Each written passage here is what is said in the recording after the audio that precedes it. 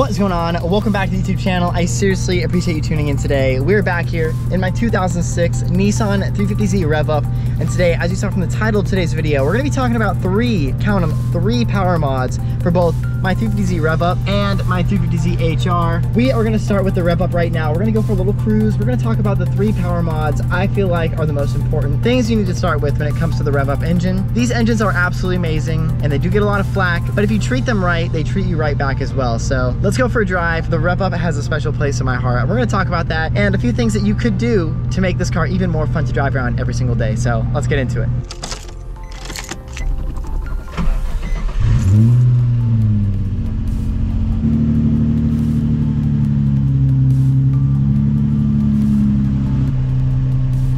Cruising in the Rev Up. We got Apple CarPlay in this thing. Such an awesome and comfortable car to drive. We got the carbon interior door panels on both sides.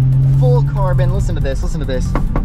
Plus, the center console is completely full carbon fiber, which is amazing. Kind of hard to see with the angle of the sun right now, but it's all reflective and glossy. So cool. The interior mods in this car are just amazing. Every time I get into it, I'm like, oh, it feels like a sports car with the carbon and everything, but this thing, listen to this, let's listen.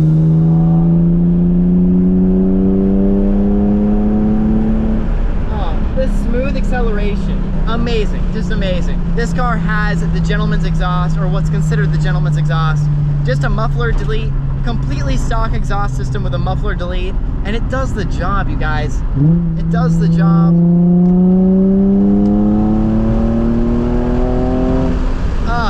And I'm telling you, the 350z has like its own sort of Nissan VTEC, and anything above 4,000 RPM, it opens the variable valve timing, which was added in 2006 on the Rev Up engine, some 2005 models. And it just sounds great. It just adds like this gurgly sound that is not there below 4,000 RPM. So super awesome, can't complain to be honest. But anyways, very first mod we're gonna be talking about when it comes to power mods for this car, it's gonna be a plenum spacer. What is a plenum spacer, you ask? Well, the top of the Rev Up motor, as you know, has one air intake, one throttle body. And what ends up happening to these cars, or what happens from the factory, is the plenum, or the thing on top of the engine, actually sits a little too low in the car. Also known as the intake manifold, it's kind of tapered downward towards the front, and those front two cylinders, or honestly, the front four cylinders, they don't get the best airflow.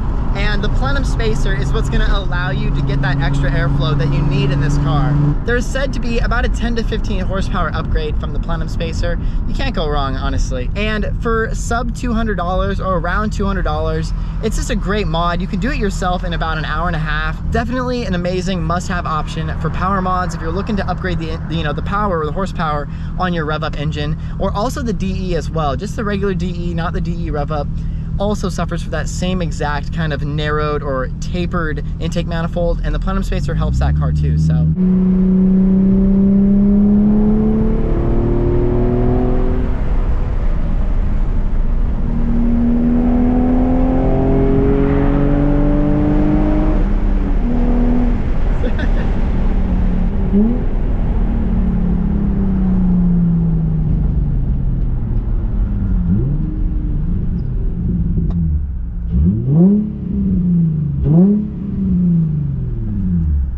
Jeez. One more. Oh.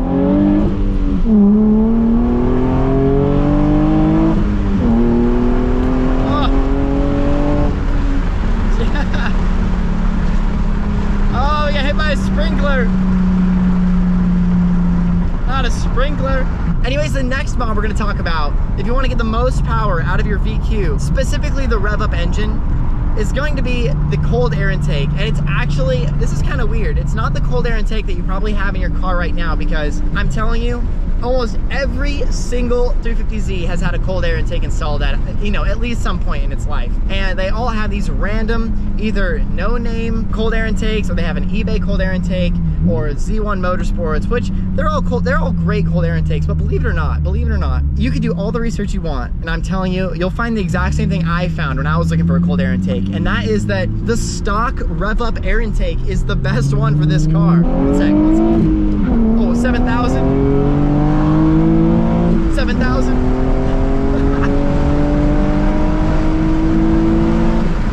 Oh my God.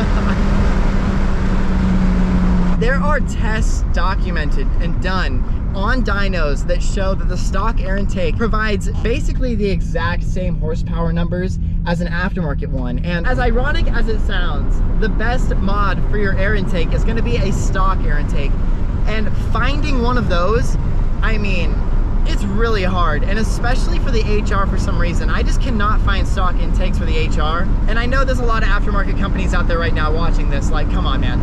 Come on, man. If you're looking for horsepower numbers and longevity of your car, the stock intake is gonna provide pretty much exactly the same horsepower numbers as an aftermarket one. I've looked at so many dyno sheets and it all basically concludes to about that exact same thing. So do you know how many intakes, stock intakes from these cars are sitting in people's garages and boxes right now? They don't even know they have them anymore. They sold their car 10 years ago, and people like me and you are searching the internet like madmen trying to find these stock air intakes, and they don't even know where they're at. You can find aftermarket intakes all day long for these cars, but the OEM stock ones, it just seems to be impossible to be able to find a good one that doesn't have any leaks in it. That's literally just the fact of the matter, is that the stock intake is gonna be one of the best intakes for this car. So the more you know, the more you know. All right, so before we get back and drive the HR around and do the exact same thing, talk about the best 3 performance mods for that car, we have one more on the list for the rev up engine.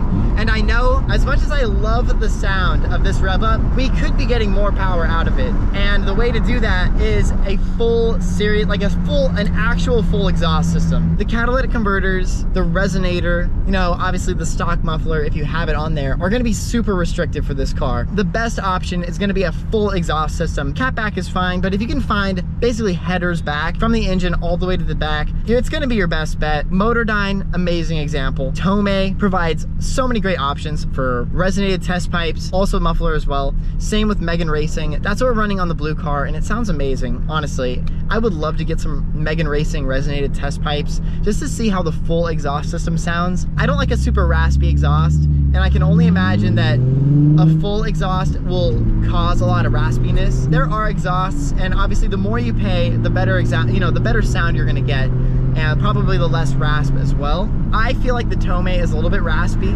Let me know in the comments if you agree, but there are some interesting sounding Tomeis out there. And of course they're loud, and they really stress that trumpety VQ sound that everyone knows and loves, but it's just not really for me, honestly. And I know I'm gonna get some hate in the comments because the Tomei is where it's at, but personally, I love the Megan Racing exhaust that's on that car. And if we didn't have the Megan Racing exhaust, I probably would have done another muffler delete because I love the sound of the red car, or this one we're in right now. And if it wasn't for those and I had an unlimited budget, Motordyne would be the exact exhaust I would go for. I love how the Motordyne exhaust sounds. If you've watched my last video, know I really want a GTR someday on the channel, and the Motordyne exhaust sounds closest to a GTR that you can basically get. But honestly, a full exhaust system is gonna provide, you know, the least restriction when it comes to airflow, and when it comes to horsepower gain. You really want to get new air in and old air out as fast as possible. A full exhaust system that's less restrictive is going to be your best bet when it comes to that. And obviously tuning the car so all of these things can kind of come together. You're looking at 15, 20, 25 horsepower increase, which is amazing, honestly. Like, this car made about 271 horsepower on a Mustang dyno, which I was actually really impressed to see. So if it had a full real exhaust, like a true exhaust on it, and the stock air intakes, would we have made 280, 285? Who knows? But getting it tuned, obviously, without a tune, these things aren't going to perform as well as they could, but with a tune, you really do get the best bang for your buck when it comes to all these mods. And I suggest tuning the car after you've done all these things. So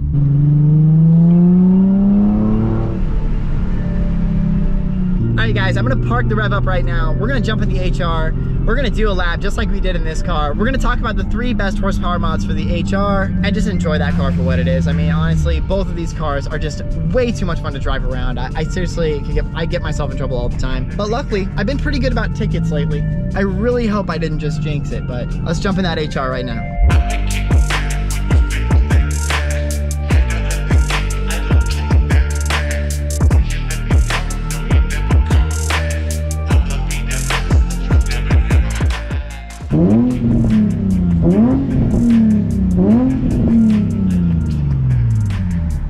Dang.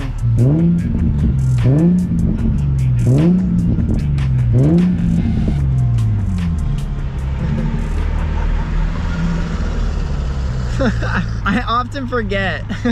When I'm sitting at a red light, I have free will to be able to just rev this car. And like, of course people look at me like I'm crazy or like I'm impatient, but I think if they were sitting in this thing too, they'd want to rev it. And the light is green, so now we go.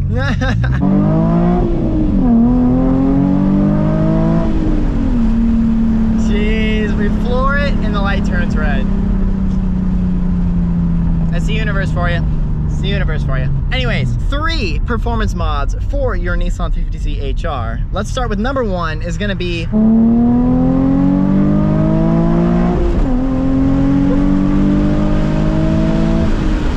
Jesus. Number 1 is gonna be high flow catalytic converters. So piggybacking kind of off of what we said with the rev up, the catalytic converters on the HR are also pretty restrictive. High flow cats are a great way to stay in smog compliance, as well as free up some airflow in the exhaust system. So there are a bunch of great options. Burke Technology, Fast Intentions, Z1 Motorsports has great high flow cats, Megan Racing high flow catalytic converters. Basically every single exhaust company makes a good high flow catalytic converter for this car. I mean, exhaust is basically the number 1 thing that you're gonna wanna do to these cars to kind of free up that restrictive airflow coming out the back. And you can't really go wrong with any of them. The one thing I will say, living in California, basically any type of high flow catalytic converter is gonna be illegal, unfortunately. So it's kind of out of the question for California. I don't have them. I have regular cats on this car, and I wish and dream every day and imagine what it would be like to have high flow cats on this car, because honestly, even as it sits right now, the thing just rips, and I could not imagine with even more or better airflow than what it's got. A few downshifts to 3rd, I mean, it just keeps on pulling all the way to 7,500 RPM, and just insane. Our last mod is gonna help with that higher RPM pulling, and honestly, it already pulls amazing, so stay tuned. We're gonna talk about that in a little bit. But the second thing we're gonna talk about is an ECU tune, kind of like what we were saying with the rev up. If you want all these mods to work, you're gonna wanna get your car tuned after you put them all on, just because, you know, with higher airflow comes more fuel input. You can put more fuel when you have more air. And that's just how it works. Really, to get all the difference, you're gonna wanna tune the car afterwards. And a lot, like we were saying about California, like tuning your car can be illegal. They sometimes like to put cars on dynos. I don't know if you saw my video about that, but they've been setting up these mobile dynos. If your car is tuned, they're gonna know. And it also kind of makes it hard to get a smog. But if you know a guy, you know. But if you don't live in California, and your state allows car enthusiasts or enjoys car enthusiasts, ECU tune for sure. It's gonna get you the most horsepower. You'll be able to adjust valve timing. You'll be able to adjust throttle position, all these different things from your ECU being tuned. And you're gonna notice the most gain from an ECU tune probably. If you're in a state that doesn't really care, like Texas or Florida, have at it, man. Honestly, do it for me because I can't. And I would love to. Like I said, ECU tune, definitely the way to go. You can add all the mods you want, but they're gonna work the best once you get your ECU tuned. And the very last mod we're gonna talk about when it comes to horsepower gains in your 350z HR, this kind of goes with the rev up as well, but it's completely different than anything we've talked about. And that's gonna be a camshafts. If you can put performance cams in your car, it's a little expensive, I'm not gonna lie. You kind of have to take the whole motor apart. But if you got the time and you're doing it yourself, JWT, also known as Jim Wolf Technology, they make amazing cams for the 350z HR and the rev up, or the DE, I mean.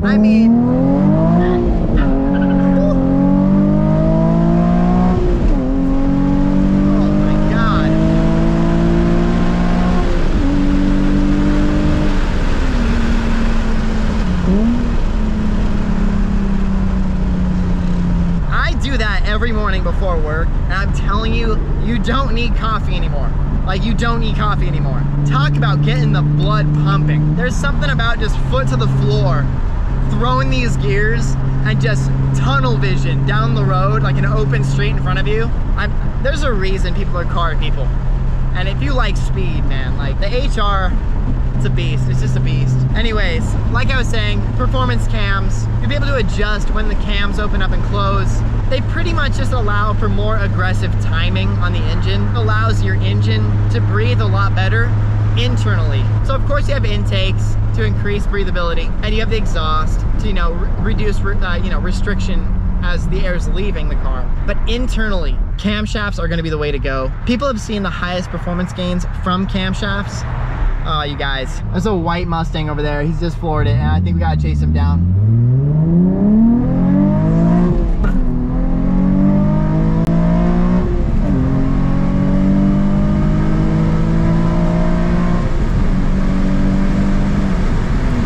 Oh man, what a monster. 20, 30 horsepower after your tune with camshafts. So you're talking basically a fully built engine, 350Z. It's hard to make more than 50 horsepower after you do all of this stuff. And it's just because unless you turbo the car or supercharge it, these engines honestly are pretty built from the factory. 300 horsepower from the factory. You gotta wonder what Nissan was thinking when they released these things to the public. Like, just an amazing car. So many modification opportunities when it comes to these things. Well, anyways, thank you guys so much for tuning in. I hope you enjoyed today's video. I hope you learned something. I know we've just been rambling, but honestly, rambling is my favorite thing to do if you haven't noticed that. So I love learning things about these cars. I love looking at dyno sheets to see what different things are providing what horsepower gains. And these are things that I've learned just on my own. If there's anything you know about that are providing just insane horsepower gains for these cars, you know, I've heard 50, 60 horsepower on a fully built engine is basically what you can expect without going forced induction or like a turbo. Honestly though, if you could make 340 at the wheel, I can only imagine that's gotta be seriously one of the highest horsepower Zs out there that's not forced induction. And honestly, I would be so stoked with about 320, 315 at the wheel. And that would be pretty amazing without, you know, obviously turboing the car. Turboing the HR, I'd want at least 500. No, I'm not like, I'm just saying, but it's possible, it's possible. On a stock block too, which is pretty insane. The rev up in the DE, I would not go over 400. I feel like even that's kind of pushing it. If you want some longevity in your rev up, I would stick around 350. And honestly, is it worth turboing your car for an extra 50, 60 horsepower? Maybe.